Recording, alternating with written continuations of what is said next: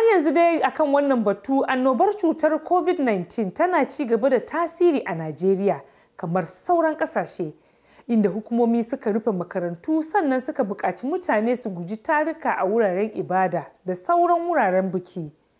Sai dai wasu mutane sun ƙi ɗaukar shawarar hukumomi. Ga rahoton Hauwa Umar daga Abuja.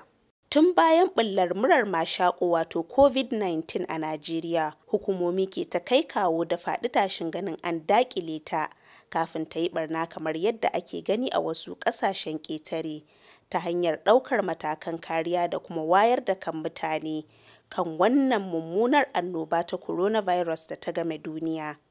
Bayan matakan rufe makarantu, tashoshin jirgin sama da na ƙasa, a wani ɓangaren ma har da wuraren ibada, da kuma shawartar mutane da su gujewa shiga cunkoson jama'a ko kuma taron mutane da suka wuce 50 a waje guda.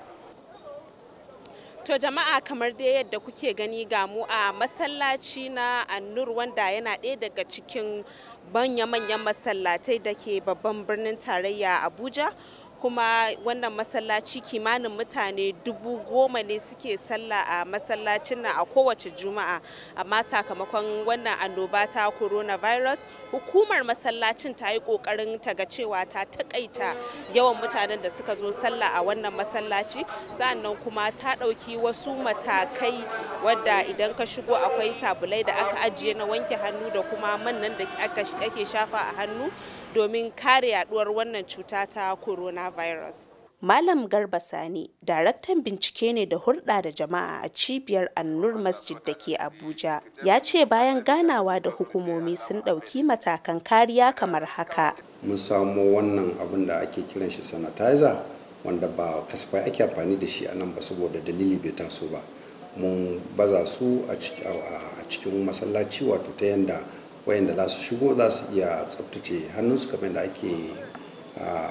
yake gudana a ko wurare daban-daban, musamman inda jama'a suke taro.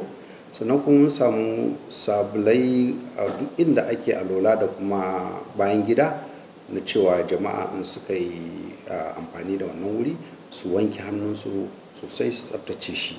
Alhamdulillah, mataki ya yi kyau gaskiya, tunda ɗimbin jama'a da suke zuwa kun ga ba mutane ne ɗaya ba biyu ba uku ba. Tun daga bakin gate an zuba mana wani abin wanke hannu da saboda kare hannu, saboda shokin da mutane wannan ya daga ƙasar waje baka san da wanda zaka haɗu ba. Saboda yanzu idan ka duba wayansu ƙasashen ma har ma sallan juma'a ma an hana gaba ɗaya. A mataki na gaba wajen hana yaduwa da kuma ɗaukar wannan cuta shine hana fita gaba ɗaya. Wannan shi ya kawo tururuwar mutane cikin kasuwanni don shirin kota kwana. Mun shigo ne domin mu sayi kayayyakin amfaninmu don kiyayewa daga dokar da aka ce an saka.